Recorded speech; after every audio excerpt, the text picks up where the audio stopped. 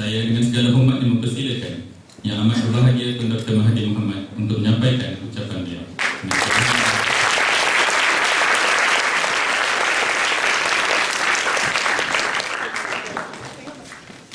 Bismillahirrahmanirrahim.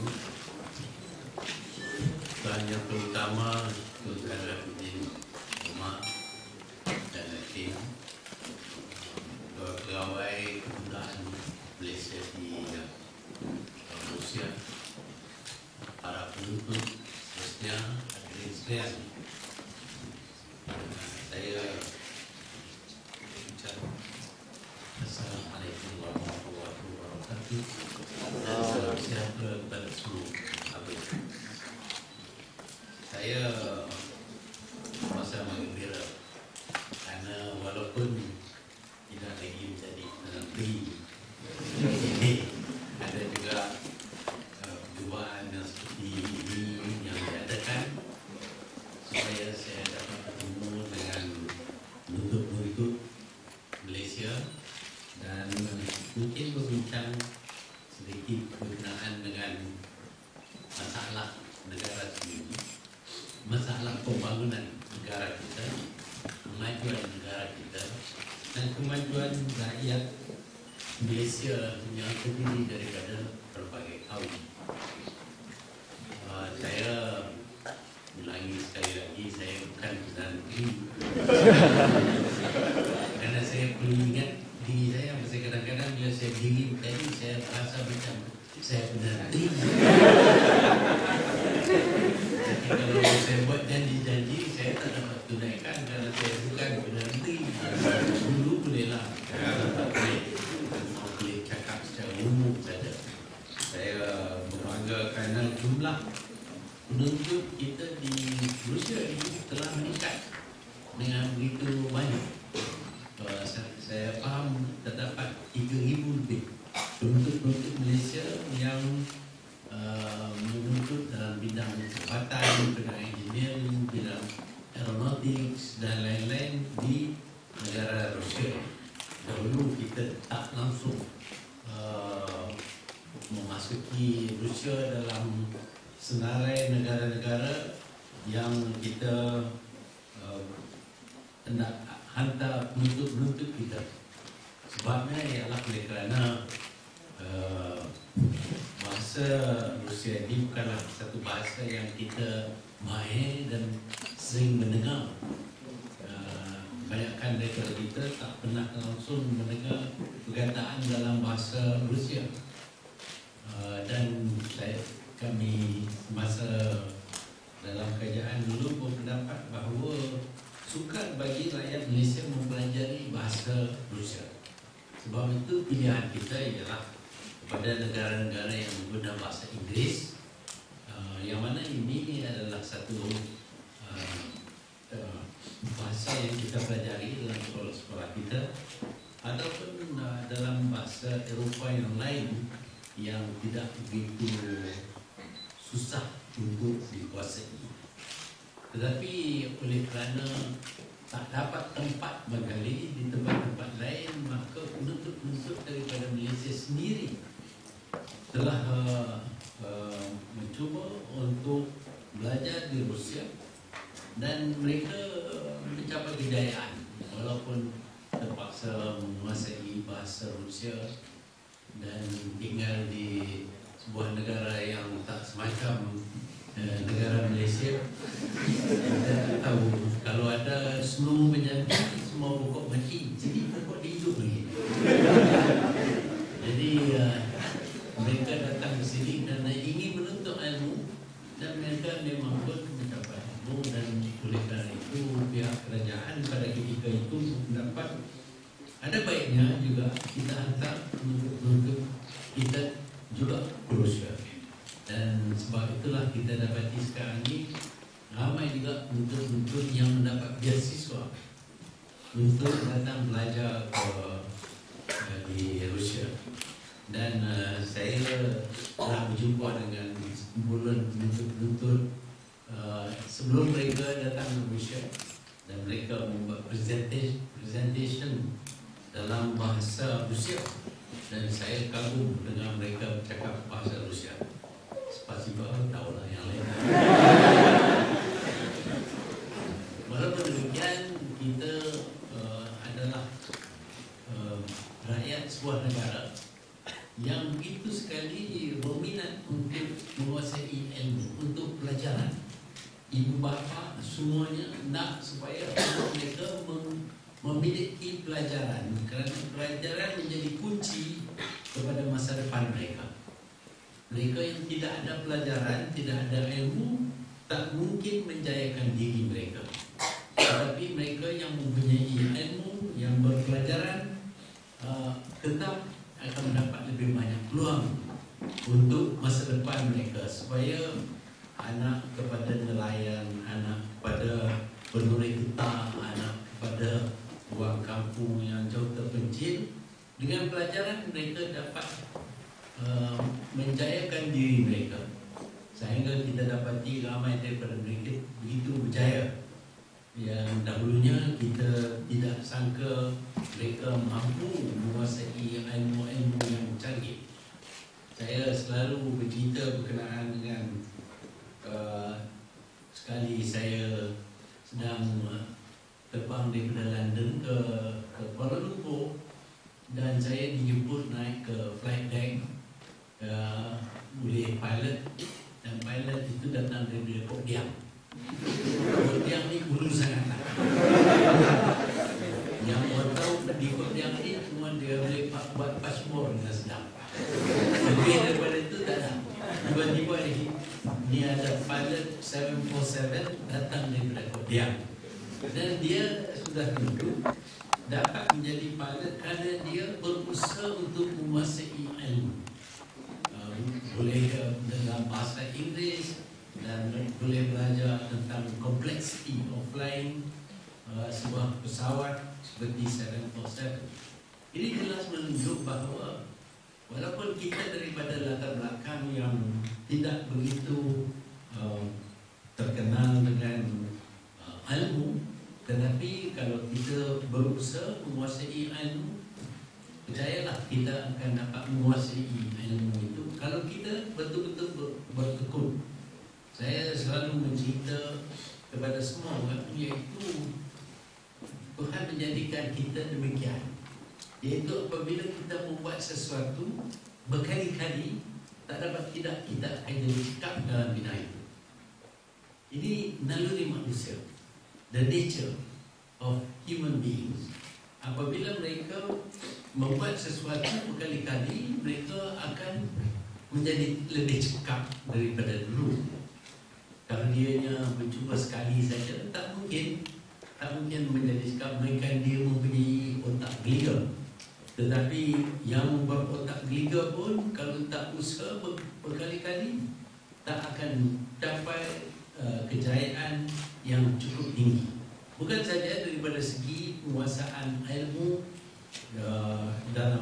daripada buku-buku, tetapi juga untuk kecekapan apa-apa, mengukir umpamanya. Kalau kita mengukir, kali pertama kita ukir hasilnya cukup dulu, tetapi kalau kita buat berkali-kali, kita akan menjadi lebih cekap dan hasilnya lebih canggih, lebih cantik lagi daripada waktu mula. Jadi apakah makna ini? Maknanya ialah satu bangsa boleh memajukan diri mereka kalau mereka sanggup berusaha, bertekun dan rajin berkali-kali mengejar ilmu ataupun kecekapan, maka bangsa itu akan menjadi lebih berjaya daripada dahulu. Sebab itulah walaupun kita mungkin terdiri daripada anak nelayan ataupun penulis getah, tetapi kalau kita sanggup berusaha, insya-Allah kita akan berjaya. Jadi education, pelajaran adalah satu alat untuk memajukan diri sendiri dan memajukan masyarakat kita dan bangsa kita. Kalau kita rajin, kalau kita guna pelajaran, maka kita akan dapat tingkatkan prestasi negara kita. Dan saya percaya kita semua sedar kalau dahulu tak ramai orang luar daripada Malaysia yang tahu di mana Malaysia pun. Dulu saya bila berjalan ke luar negeri, bila ada orang tanya, awak daripada mana? Kita jawab Malaysia. Oh, Malaysia. Di mana itu? Jadi sekarang tak tanya lagi dah. Dan kalau tanya Malaysia, dia kata, oh, Twin Tower. Spang F1 sakit. Jadi semua ini dapat kita lakukan. Jadi kita dapat majukan negara kita. Dan kita dapat majukan negara kita kerana kita menguasai ilmu. Kalau kita tidak ada ilmu, maka mustahil kita dapat menjayakan negara kita. Sebab itulah, kalaupun kita terpaksa hidup dalam salji sejuk nyaman, saya tak tahu siapa berada di sini, saya lari. Sejuk juga tadi saya tahu. Orang lain semua buat shopping, open air shopping, saya duduk dalam kereta. Dia lambat aja shopping ski dari dulu lama. So kalau ada keinginan, kalau ada ketekunan, kita dapat menguasai ilmu yang tetap akan memajukan diri kita, memajukan masyarakat kita, memajukan negara kita. Tapi walaupun kita maju, kita juga harus cekap dalam bidang pentadbiran negara kita. Kalau kita tidak cekap, maka negara kita tidak akan dapat dimajukan. Kita tahu dahulu kala di Rusia ini mereka mempunyai pemerintahan kursi, iaitu pemerintahan oleh raja yang dipanggil Tsar.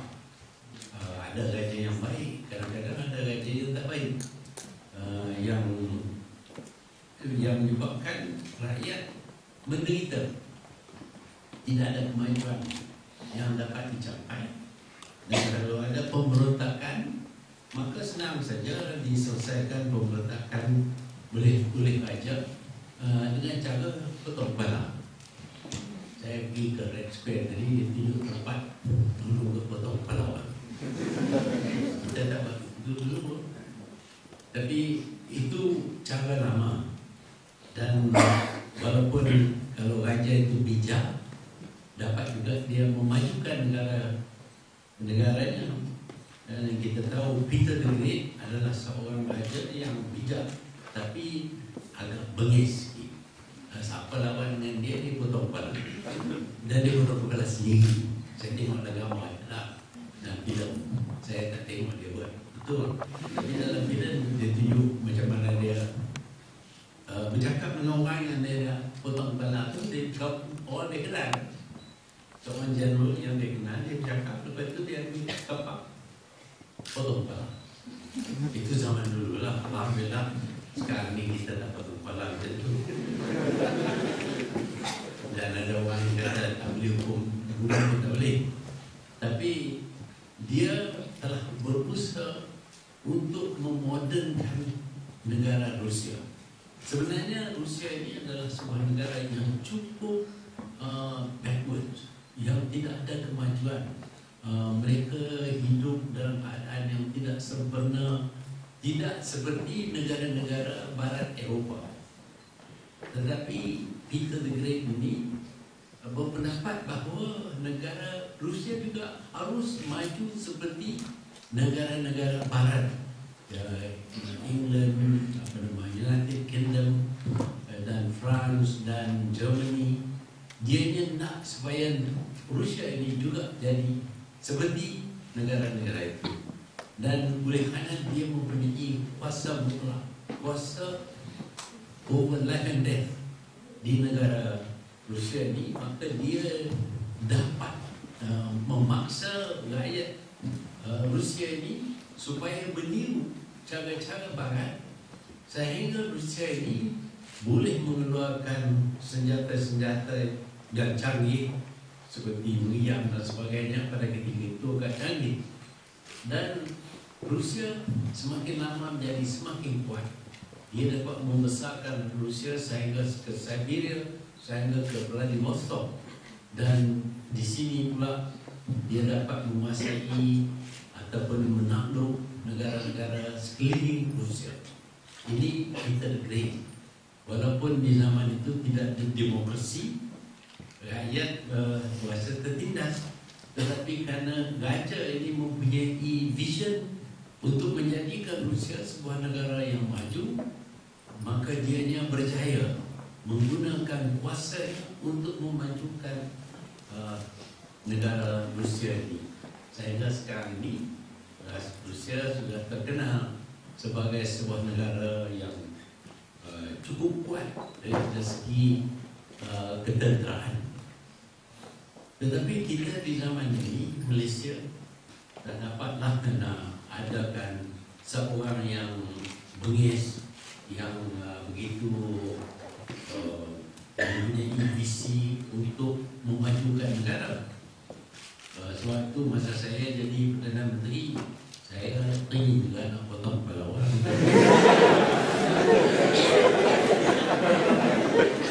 supaya mereka takut kepada saya. Boleh saya majukan Malaysia, tapi malangnya mereka tak bagi kuasa itu kepada saya. Masalah guna cara lain. Tetapi Alhamdulillah kita dapat bekerjasama, rakyat dengan kerajaan bekerjasama untuk membangunkan negara kita.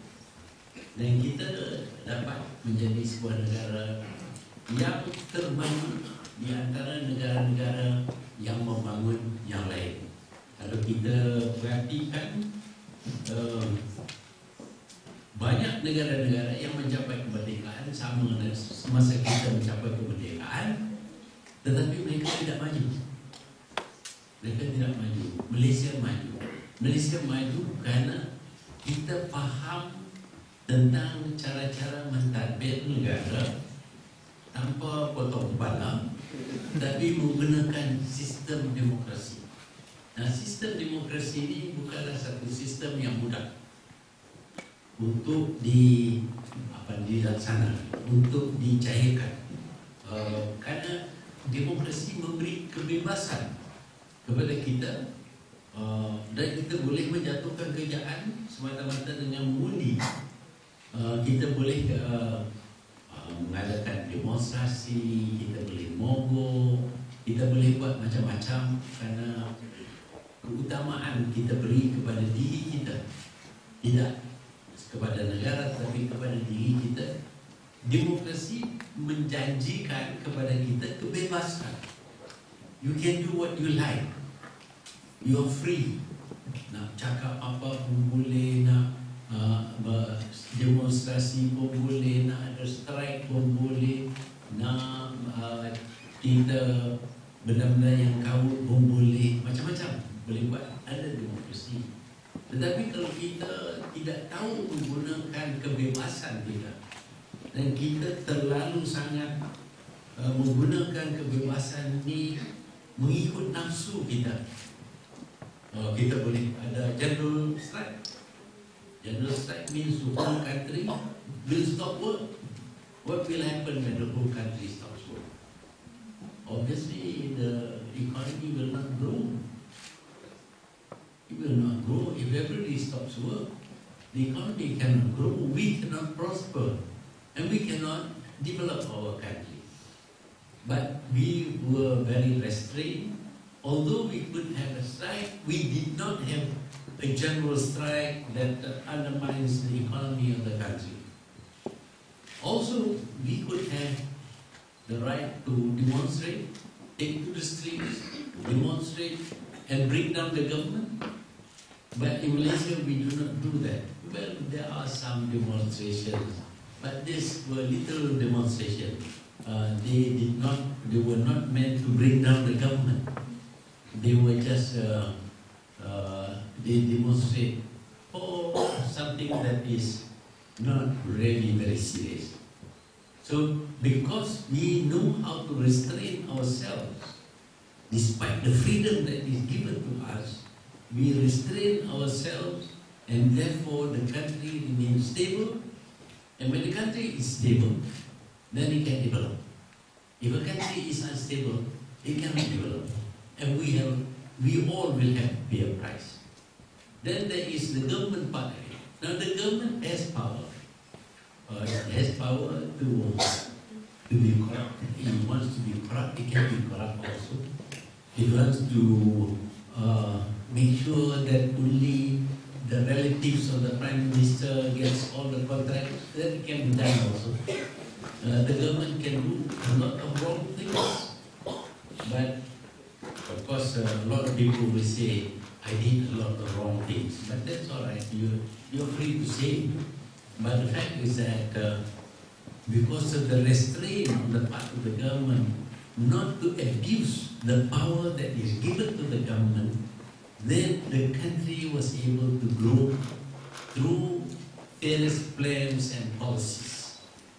So you need two things. You need the people to understand the use of the freedom that they have, and you need the government to feel responsible and not to abuse power given to the government. And because of that, our country has grown. Our country has got more problems than most other countries. Ours is a multiracial, multilingual, multi-religious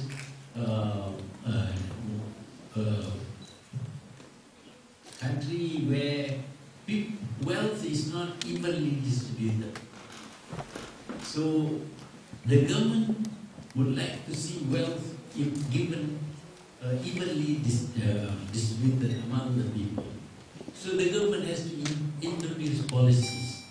The policies are basically to ensure that everybody enjoys a good life in our country. We cannot afford to have only one segment enjoying life and the other segment not enjoying life. Because if that happens, then the people who are deprived of wealth will one day take serious action. And you have seen this in countries like Tunisia, like Egypt, and like Libya, and maybe some other countries as well. Why did the people demonstrate in those countries? They demonstrated because the government did not care for the people. The government's people who were in power were busy enjoying life, building palaces for themselves, and trying to accumulate as much wealth as possible through abuses of power. For years and years they do this. And the people were afraid to do anything. One fine day, they felt they could take it no longer. They had to rise and overthrow the government. That is what happens when a government does not care for the people. So the government must always care for the people. On the other hand, the people also must restrain themselves from abusing the power that has been given to them. If they abuse the power that is given to them, for example, since they can go on strike, they have a general strike. And as a result, the country cannot move. No business can be done. And people became poor. And the poorest people will be the worst to suffer. The richest perhaps can, during a strike, go somewhere else and have a good time. But the poor, they cannot have a good time. They cannot even have food on the table. And maybe they have children studying abroad and they have to spend money on their children. They cannot, they do not have the money to spend. So in a strike, it is the poorest section of the population which will suffer. The richest section of the people will suffer also, but not to the extent that they have no food to eat, they cannot support their family, they cannot support the education of their children, and all that. They can, despite the strike. So when you resort to strike for no serious reason, then of course you are doing damage to yourself. doing damage to the country, doing damage to your future.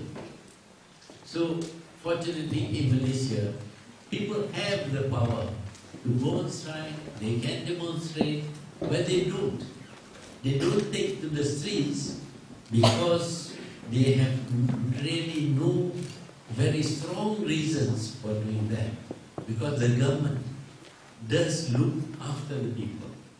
The government has created a lot of universities for the people to study, government universities, and the government has allowed for private universities to be set up so that there are more places for people to study.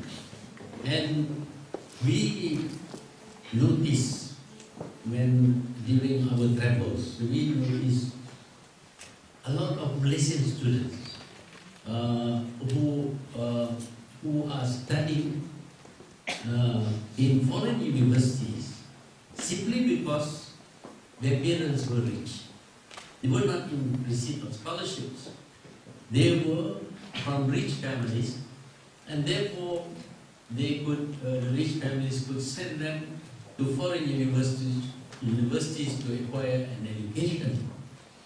But therefore many families which are not rich enough to send their children to foreign universities. So what did we do? What did the government do for these people who would like to have their children get an education but did not have enough money, could not get a scholarship? They could not get a scholarship either. Of course, there were a lot of scholarships in Malaysia, but no matter how many scholarships you have, there will always be someone who's qualified to go to the university but could not get a scholarship. Now, for these people, what did we do? We conceived the idea of a twinning arrangement between Malaysian university and a foreign, well-known foreign university. A twinning arrangement.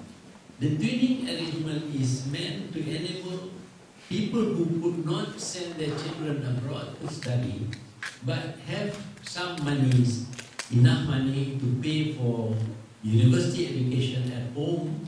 But what happens was that we want them to have a degree that is recognized.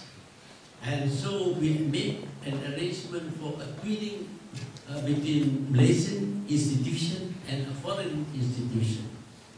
And because it is the institution, in the Malaysian institution, you probably do the first 2 years. And then for the third year, for the final year, you can go abroad to get your degree. Or maybe it is 2 years in Malaysia, 2 years abroad. By that kind of arrangement, more people who otherwise would not be able to send their children to foreign universities were able to send their children to a local university, twinning with a foreign university, and getting a degree that is recognized as if they went to study in the foreign university. That was what the government did, because we still wanted more people to get access to education. And by lowering the cost, by having the institution in the country charging lower fee, and only in the final year you have to go abroad, it becomes more affordable. And of course now our Malaysian universities, non-government universities have gained stature, so much so that they can issue their own degree. And there is no longer any need for them to be twined, nor any need for them to send the third-year students to a foreign university. So by doing that, we reduce the cost of private university education, and therefore more people who cannot afford to send their children abroad, who could not get a place in a government university, could still study in a local university. And of course, getting the knowledge that will help improve their future. So it is a caring government, a government which keeps on thinking how to help the people.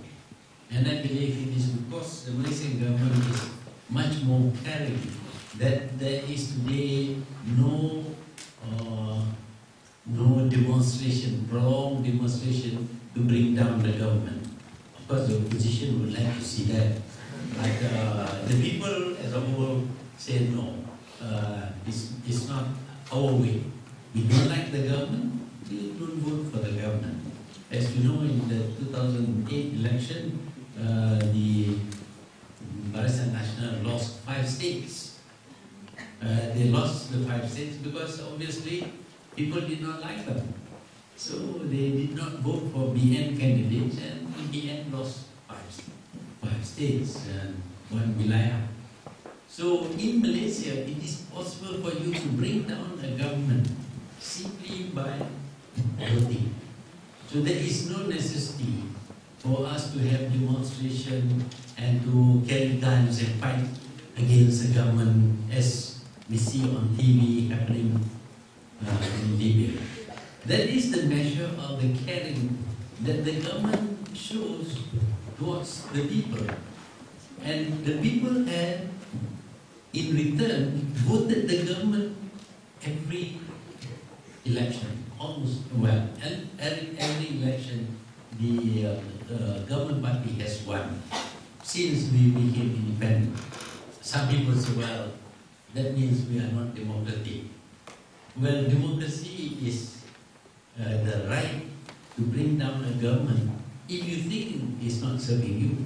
But if you think that because we have the vote and you can bring down the government, let's bring down the government for fun.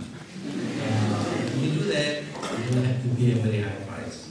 So Malaysians by and large understand the workings of a democracy, that although certain freedoms are given, those freedoms must be enjoyed to a certain extent only, not to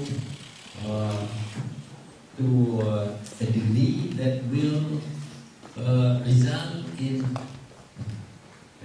the country having a lot of problems. I used to explain to people that yes, we believe in individual freedom. But individual freedom has a limit. If you go around cursing somebody, he's going to bash you on your face.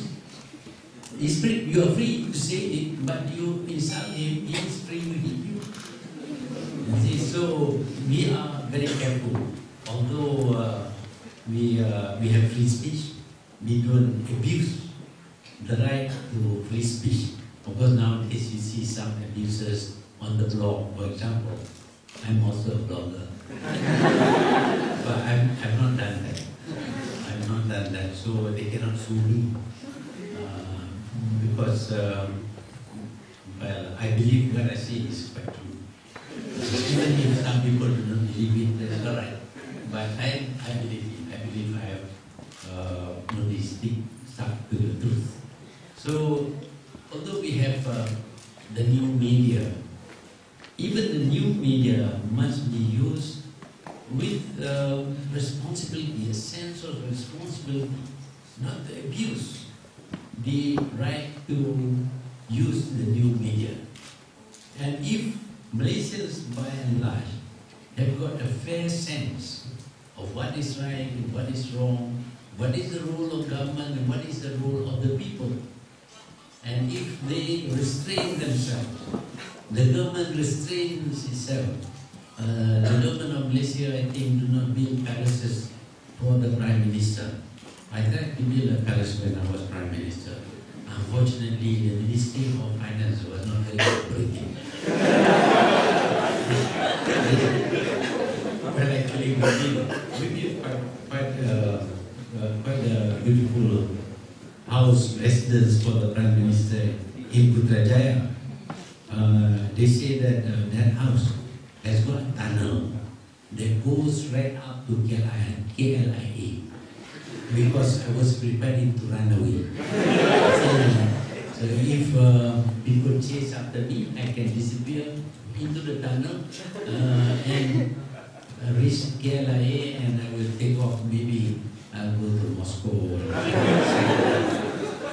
But actually there is a tunnel. There is a tunnel, but it's not for me. Because we wanted this MRT to be installed in Putrajaya. So before, when we planned Putrajaya, we provided for tunnels for the train to pass through, as well as for the services to be located there. So water pipes, electrical wires, telephone wires if necessary, were all inside a special tunnel built for them, so that if anything goes wrong, then the repairman can go into the tunnel and repair the line or the pipe or whatever. But of course there is another tunnel which is meant for underground train, but it's not connected to the house of the Prime Minister. So it's not true actually that the Prime Minister was preparing to run away from the country. But some people tell the same story, but there are some people who will believe it.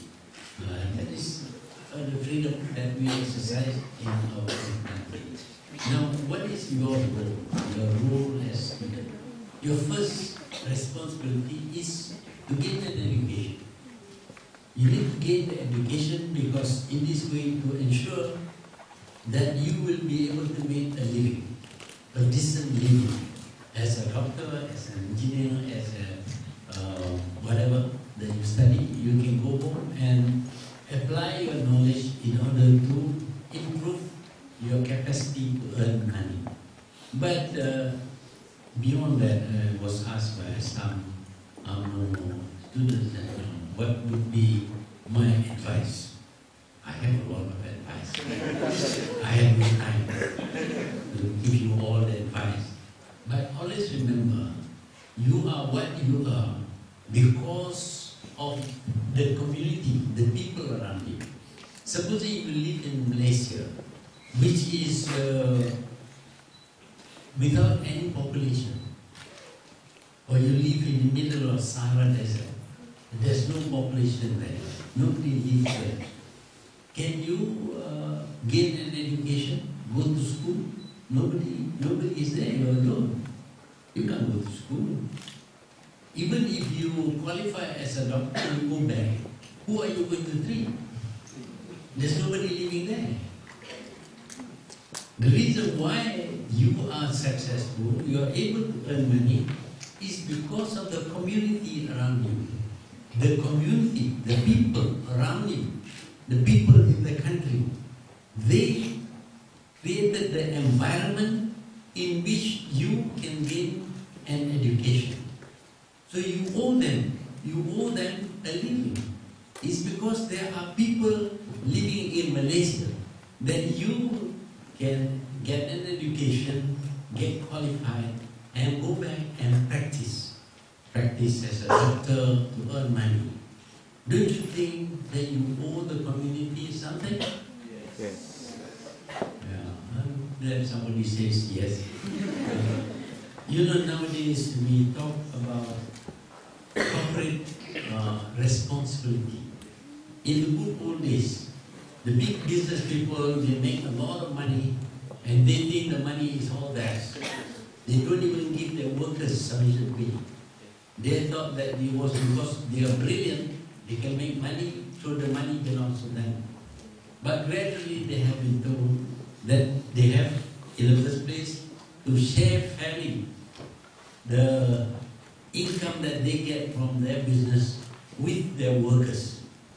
Because the workers made it possible for them to make money. So it stands to reason that they must support and give a fair share of their earnings to their workers. But workers alone is not enough. The community is important. Without the community, even if you can produce sophisticated products, computers for example, you can produce them. You and your workers, and the technology that you have, you produce computers, but there is nobody in the country to buy them. Can you make any money? I'm quite sure you can. You can only make money if you can sell to the people around you. And of course, right from the very beginning, you owe those people for your education, etc. So, when you have made your money, it is only fair that you should return something to the community. That is why today we talk about corporate responsibility. Now, transfer that corporate responsibility to you as an individual. You have gained an education. You have had the opportunity to study, to acquire knowledge, and with your knowledge, you are going to earn more money than your parents. Therefore, you should think about the environment which enabled you to get this education. And you should feel that you owe them a living. Not all your money should go to them, but a small percentage of your money, apart from the taxes that you have to pay. We all pay taxes. You should be willing to sacrifice something for the community. And you may have read in the papers that Bill Gates, he is a billionaire. His total asset is worth $70 billion US. Recently, he and Warren Buffett announced that they will give half their wealth back to the community. Half their wealth. I mean, Bill Gates has 70 billion. He's going to give half of that to the community for free. Warren Buffett also will give half his wealth back to the people. And a number of other billionaires have also agreed to give away their wealth. They feel they should do this because they owe the community the success that they have achieved. They owe it to the community. So they want to give it back to the people. And even in Malaysia, recently, Vincent Tan announced that he's going to give away half his wealth. I hope he remembers me. Because I'm his friend. But the thing about him is that he realizes that he owes the community something. Now, when you are better off, you are not going to be billionaire perhaps. I don't know, maybe some of you would become billionaires. But even if you are not a billionaire, the fact that you can earn a living in the community means that you owe something to the community. So you must give back what you owe by way of service. Service to the community. Some people might decide, well, why should I go home? I stay in this country, not Russia, I don't know why. Some people we sent to some countries and they were qualified to be doctors. They did not want to come back. Why? Oh, well, I can earn a better living in that country. But you forget that you owe your country something. You should go back to serve your country, to serve the people who made it possible for you to acquire the knowledge and therefore have a good living. Although you may not earn as much money at home as you can earn abroad, but always remember that the cost of living in the country abroad is much higher than the cost of living in Malaysia. So I hope that when you finish your studies, I don't think you will choose to live in this. But if you are tempted to live in this very old country, always remember what you owe to the people of Malaysia. So come back and serve the country. Thank you.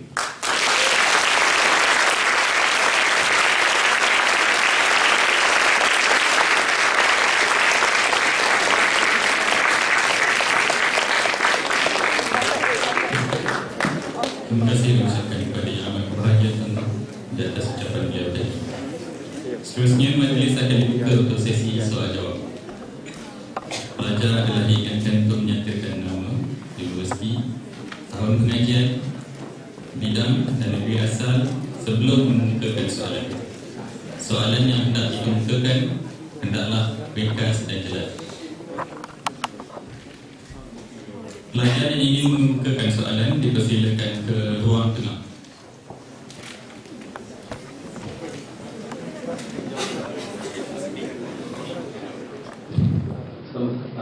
Pertama sekali saya ingin mengucapkan selamat datang kepada Tun Dr Mahathir ke Moskow. Kalau tak salah saya ini kali kedua. Nama saya Zul Izzi. Saya mewakili pelajar Persatuan RSMU, Malaysian Medical University. Sebenarnya saya bukan ingin katakan menanya sebarang soalan, cuma ingin menambahkan sebab pendapat yang Tun telah mengatakan. Seperti mana Tun tahu, pokok sini boleh tinggal boleh hidup kalau di Malaysia mati. Begitu juga dengan kami. Kami survive for 6 years over here. Jadi bila kita datang ke Malaysia, tetap kami akan hidup. Kan?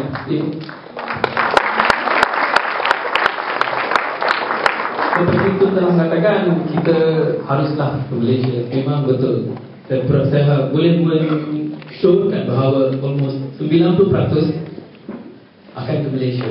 Saya beri satu contoh, Tun. Kalau kita ke supermarket di sini kan, manggis 3 biji manggis yang kering itu RM600. Dekat RM60. Kat Malaysia sekilo dekat RM3 saja. Ini merupakan salah satu kepimpinan Tun untuk memastikan ekonomi di Malaysia memadai untuk semua masyarakat. Jadi saya ingin ucapkan terima kasih atas jasa Tun pada kepimpinan itu.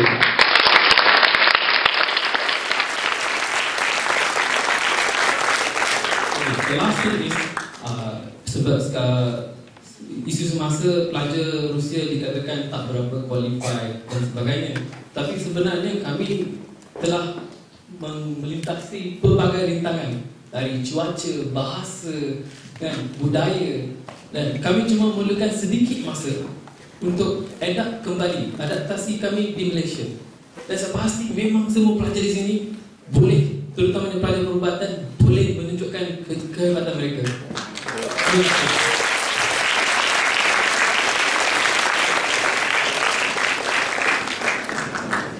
Terima kasih.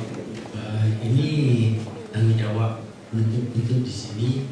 Apabila lulus dan mungkin fase memasuki peperiksaan kembali ke tanah air, tetapi mestilah tunjuk prestasi yang tinggi.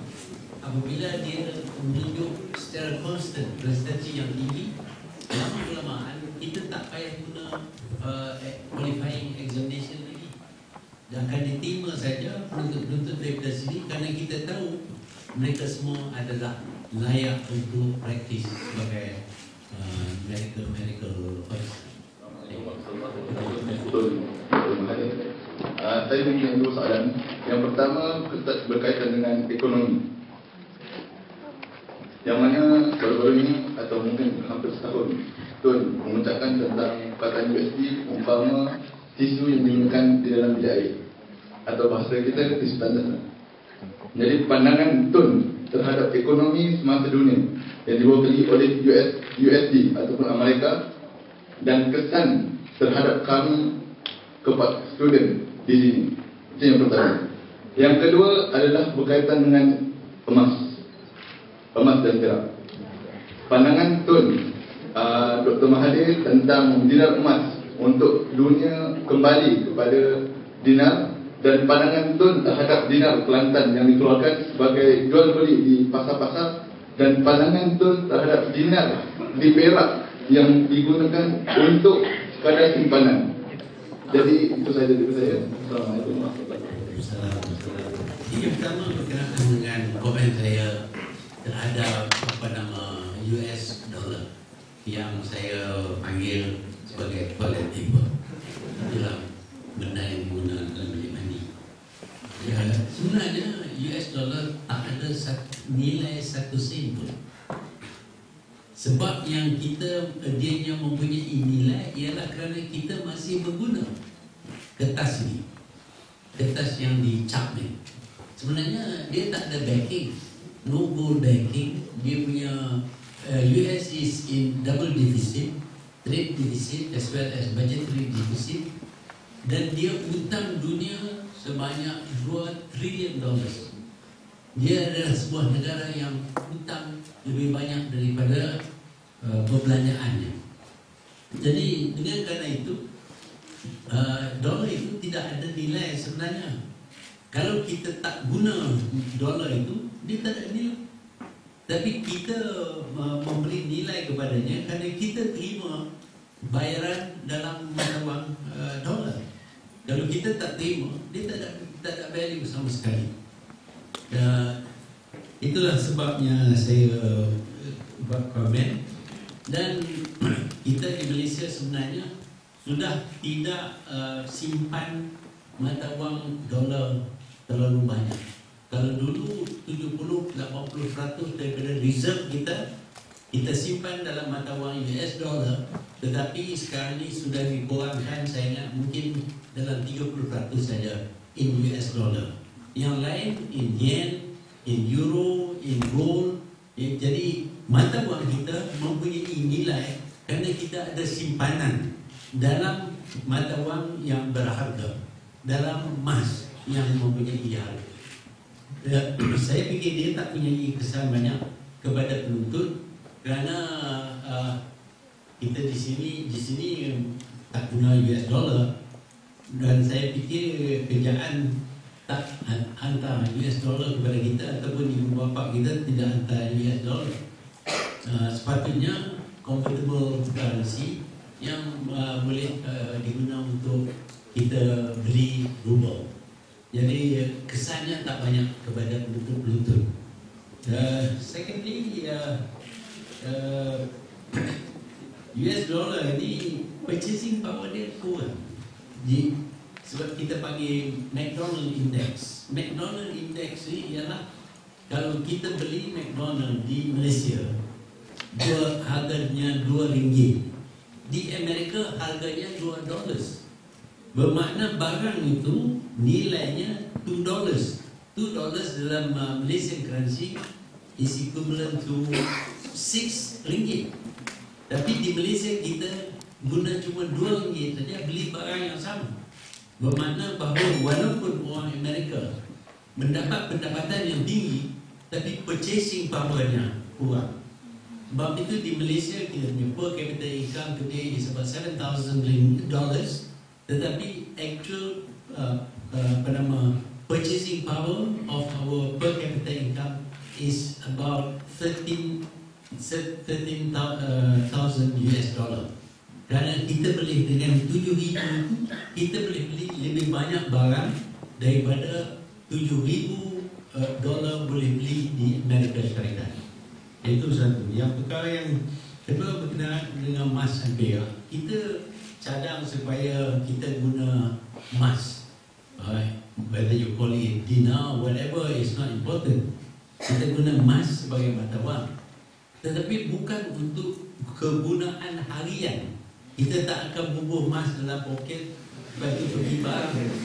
Because before you reach the shop, somebody is going to push you on the head and take your emas. You see, kita punya cadangan ialah kita guna mata wang bernilai emas untuk dagangan antara negara, untuk international trade saja. Dan dengan itu kita tak perlu nak bawa pergi balik emas. Kita value sesuatu ikut emasnya nilai, dan kita boleh jual dan kita dapat bayar balik sebanyak dalam apa juga mata wang, tapi nilainya mestilah sama dengan nilai emas kalau kita guna emas untuk membeli barang itu. Jadi itu cadangan kita, tapi kerjaan Kelantan tak tanya apa pun kat saya.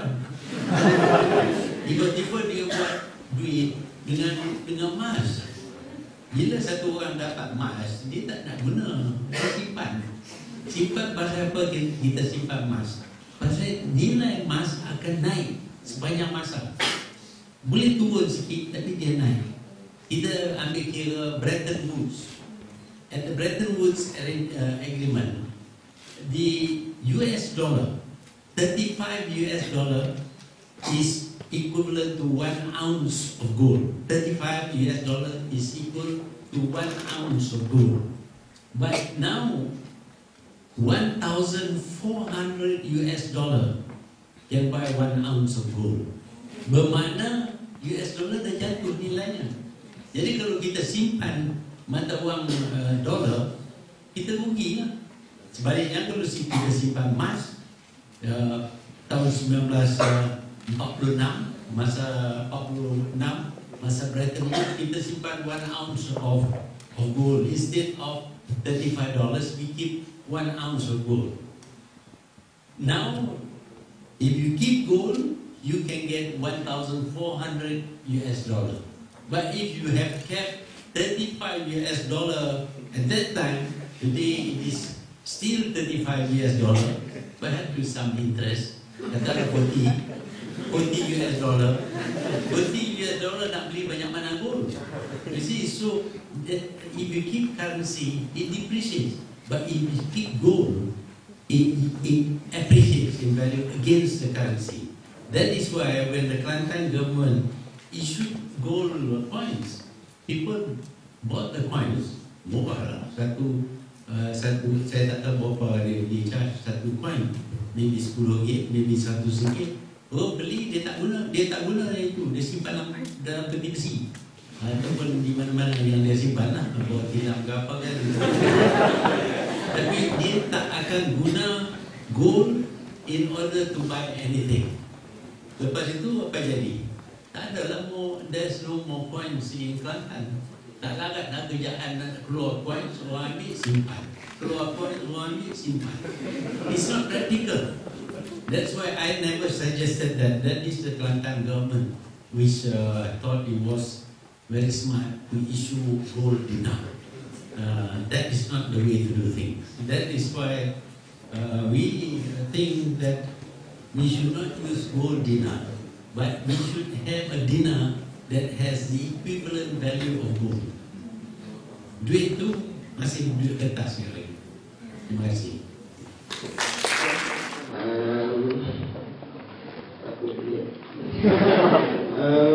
Kita tahu dunia ni kan sekarang ekonomi macam tak stable kan. And macam mana keadaan ekonomi Malaysia sekarang? Kat mana stage kita, ke mana kita tujui? Dan new ETP by Datuk Seri Najib Tun Razak, do you have faith in it? Apa yang boleh benefit youth seperti kita? Jadi kami terima kasih. Terima kasih. Seperti mana kita semua tahu, apabila masalah financial crisis hits the US, kerana subprime loans apa semua, US punya economy collapse. The banks had to close down unless they were bailed out. That also affects Europe. In England, in Germany, in France, in Italy, dia ada efek daripada kejatuhan krisis mata wang Amerika mempunyai kesan yang sama di Eropah. Sebabnya ialah kerana orang Eropah membeli segala produk, financial products daripada Amerika. Mereka beli hedge funds, invest in hedge funds, in currency trading, in subprime loans, apa semua. Sebab itu ekonomi Eropah juga affected. Fortunately for us, orang Malaysia tidak membeli, tidak melabur dalam American punya financial products. Because of that, kita tak terlibat sangat. Tapi adalah juga kesan, kerana apabila Amerika jadi miskin, Amerika adalah pasar bagi kita. Bila dia jadi miskin, dia tak boleh beli barang yang kita jual.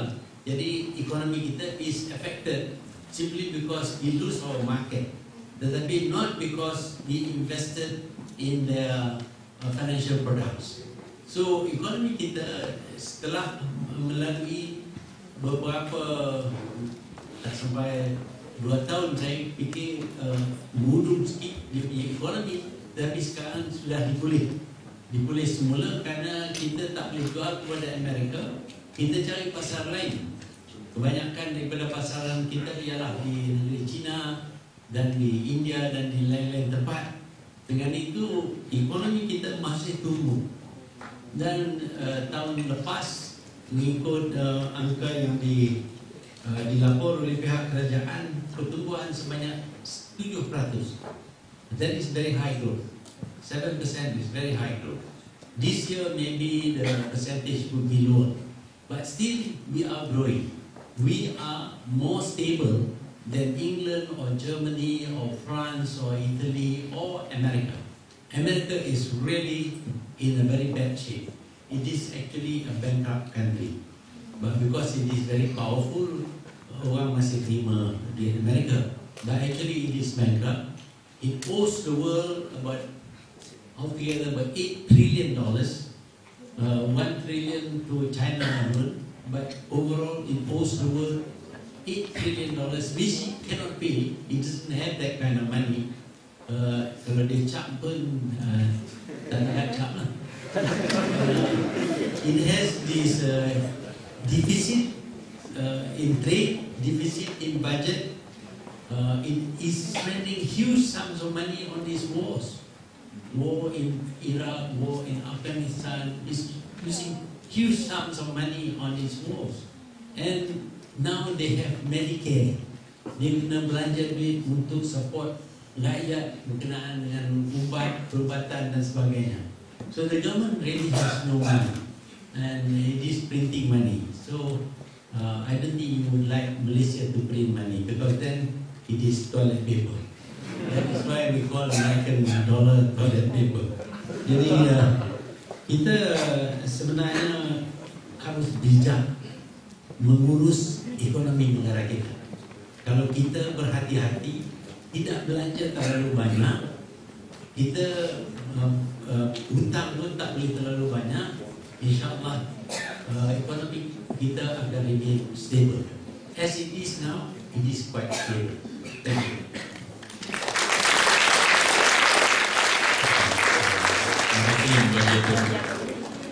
Sebenarnya banyak lagi soalan yang hendak dikemukakan, dan saya yakin yang amat berbahagia Tun dia menjawab. Tapi atas kesedukan masa, kami mohon maaf kepada pelajar yang ingin bertanya soalan. Kerana kita akan bagi peluang kepada pelajar untuk bergambar, sesi bergambar dengan yang amat berbahagia Tun selepas ini. Jadi saya rasa kita berakhir di sini majlis kita pada petang ini. Sekali lagi kami mengucapkan ribuan terima kasih kepada Yang Amat Berbahagia Tun Dr Mahathir Mohammad, Yang Amat Berbahagia Tun Dr Setiasa Muhammad ahli delegasi, dan pegawai-pegawai serta pelajar sekalian. Kita warga Malaysia di Moskow amat bangga menerima kunjungan Yang Amat Berbahagia Tun Dr Mahathir Mohammad, Dr Setiasa Muhammad dan ahli delegasi sekalian. Dan amanat yang disampaikan akan dijadikan azimat dan segala pengorbanan yang berbahagia Tun untuk agama, bangsa dan negara kita Malaysia amat kami sanjungi. Sekian, wabillahi taufiq wal hidayah. Assalamualaikum warahmatullahi wabarakatuh.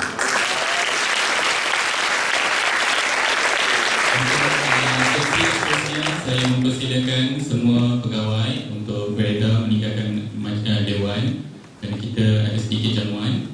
Para pelajar, kita akan mula sesi bergambar bermula dengan barisan hadapan, di mana Tun akan berada di hadapan kita pada kami, dan kita bergambar secara berkumpul.